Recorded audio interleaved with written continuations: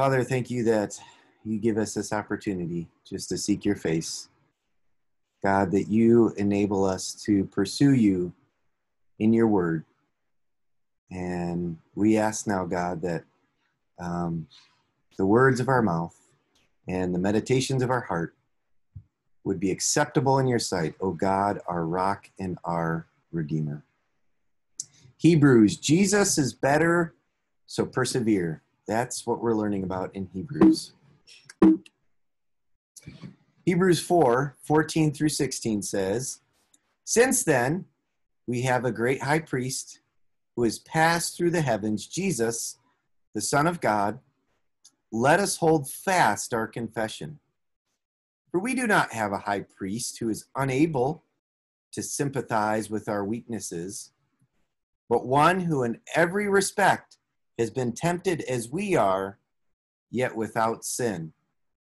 Let us then, with confidence, draw near to the throne of grace, that we may receive mercy and find grace to help in time of need." Wow, what amazing, comforting words these are.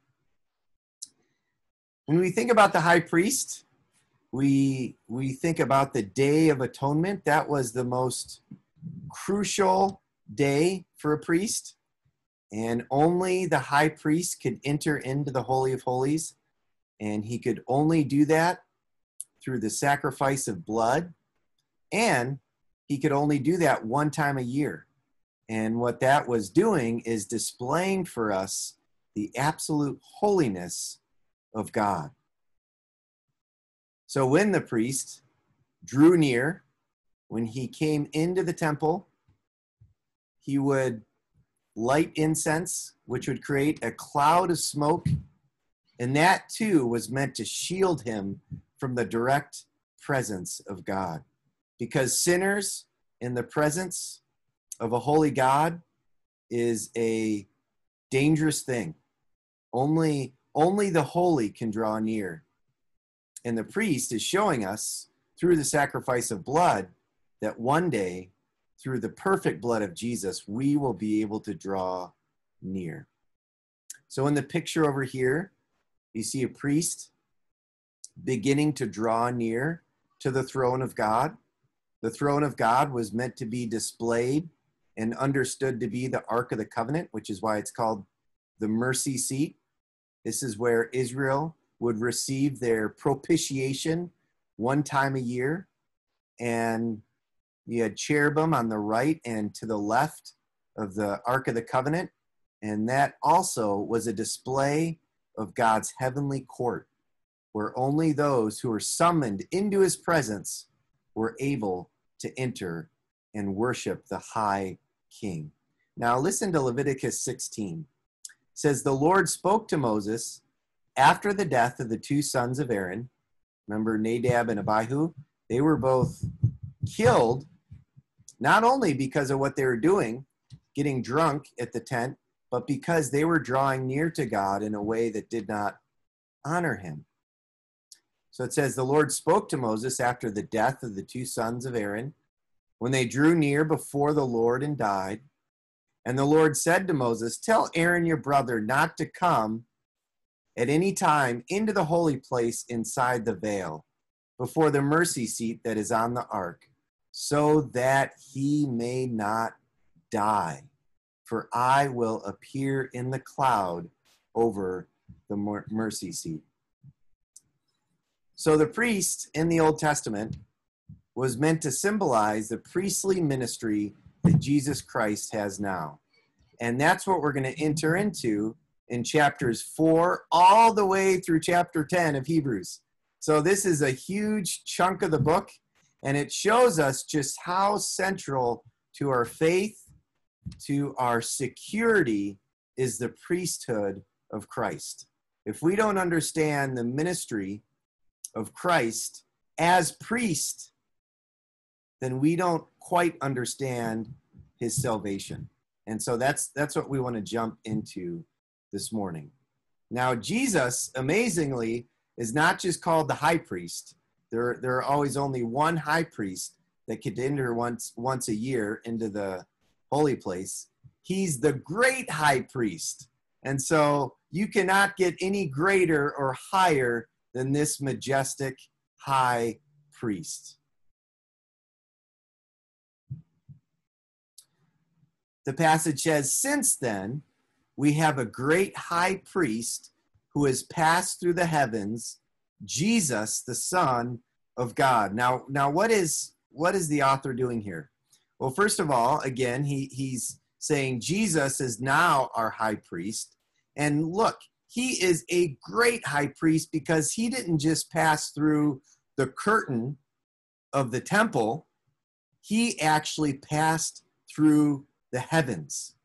And he's not just drawing near to God in a symbolic way, which is what is happening in the temple, but Jesus, the actual Son of God, is now appearing in the actual presence of God in the heavenly realm. So this high priest is so much greater than any other priest. And that's why in Hebrews chapter 2, it says that we have so great a salvation. The reason our salvation is so great is because the one who is securing our salvation is so great. We have someone representing us before God who's the actual perfect Son of God, who's actually in the real presence of God. How much more secure could our salvation be? So, what is the therefore? Since we have such a great high priest who's passed through the heavens, who's now before the throne of God, representing us before God in his perfect presence, what should be our application today? Well, the author says, let us hold fast our confession. Let us hold fast our confession. Essentially, this is saying the truth of the gospel about this great high priest, about Jesus, needs to be held on to very tightly. We need to continue to confess Christ with our mouth and with our lives. We need to continue to walk in faith and obedience. The Message says it like this: let's not let it slip through our fingers. Or the NIV, let us hold firmly or tightly to the faith we profess.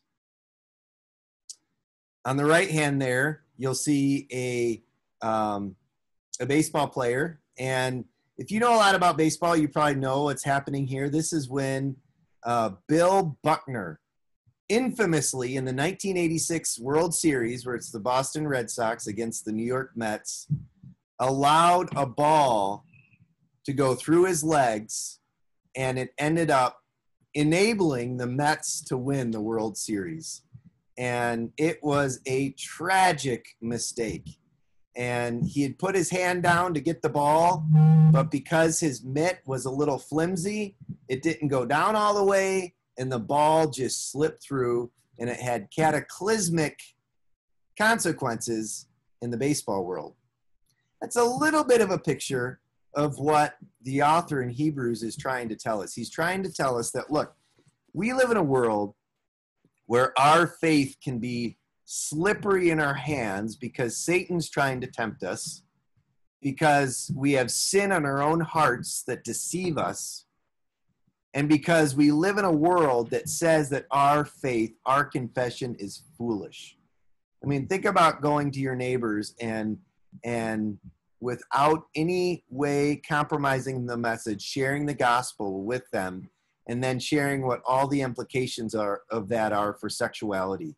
And you can imagine the response that you would get. So this faith that we have, we need to hold tightly to, because it can easily slip through our hands, our confession, if we are not watchful. We need to hold to it tightly, lest we also drift away. You'll notice in Hebrews that over and over again, many, many times, the author will say essentially the same thing, and that is persevere, endure, hold fast, which assumes that walking in obedience to God over a lifetime is not easy.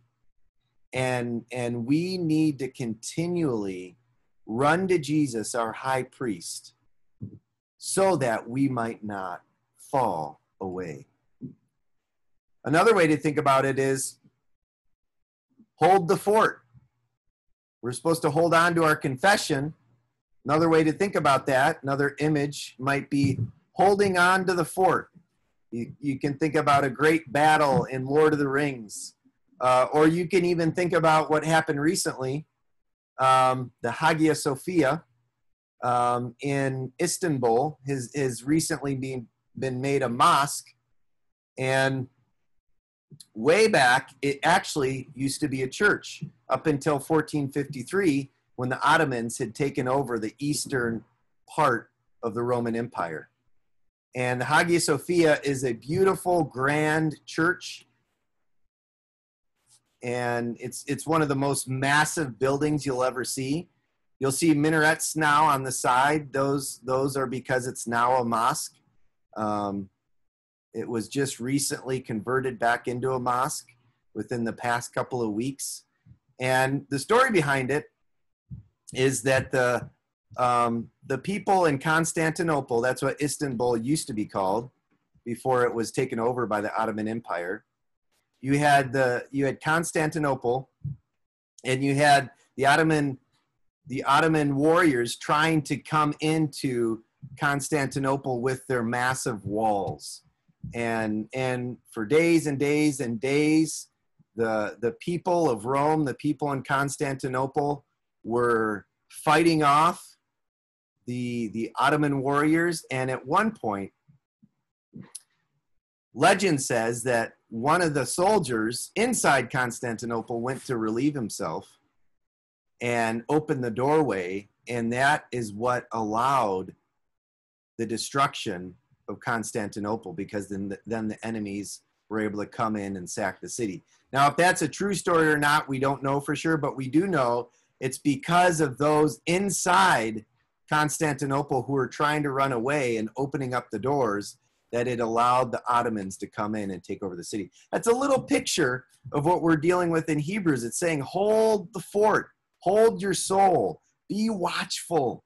You have an enemy of your soul who's trying to sift your faith like wheat. You'll remember that's what happened with Peter in the Gospels, where Jesus, as Peter's priest, said, Simon, Simon, Satan has asked to sift your faith like wheat, but I prayed for you that your faith may not fail.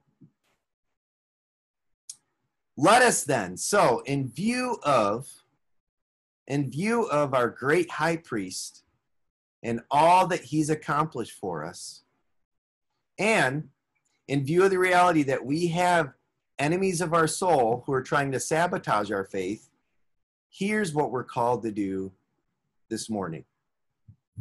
Let us then, in view of that, with confidence. Can you imagine Scripture saying that? We just talked about how the priest, the high priest, could only enter into the holy place one time a year, and not without the shedding of blood. And it was a big ordeal. He had to put on all his holy garb, and he had to go through all the ritual cleansing. And he had a rope tied around his waist in case the holy presence of God incinerated him. And now, because of our priest today, not only the priest, but all his people are encouraged then with confidence to draw near to the throne of grace, that we may receive mercy and find grace to help in time of need. Now, this is just remarkable. And this is the means to enduring in the faith. If we do not avail ourselves of the throne of grace, we will not persevere. This is the means by which God enables us to continue to faithfully walk with him. So think about it. How often do you avail yourself of God's throne? How often do you run to him that you might find grace? Grace that you don't have right now, but grace that's waiting for you if you will only draw near. Let us then, with confidence, draw near to the throne of grace. Look at those three words in red. Grace, mercy, grace. That's a place you want to avail yourself of. Because of the blood of Jesus, when you go to the throne of God, you do not expect wrath. Instead, with confidence, you can expect grace and mercy that will give you a well-timed help. That's literally what the Greek says, a well-timed help. So God will give you precisely what you need when you need it, if you will avail yourself of the grace that comes from God's throne. So, what the author of Hebrews is saying this morning to us, Jubilee, is we are all in a battle. There are enemies waging war outside the walls of our city, outside the walls of our soul. And we need help. We need to persevere. We need to hold fast our confession. We need to hold the fort for one another in the church. We need to guard one another. But the only way we can do that is by, with confidence, drawing near to the throne of grace to give us what we need. And if we don't feel like God will hear us, let's remember that the priest who represents us now doesn't just live here on earth entering a physical temple. No, our high priest today is so great. He's actually the Son of God who passed through the heavens and is now literally before God right now on our behalf. I pray that will give you great encouragement this morning. Let me pray. Father, thank you so much that your word is living and active, sharper than any double-edged sword, piercing to the division of soul and spirit, joints and marrow, and helping us to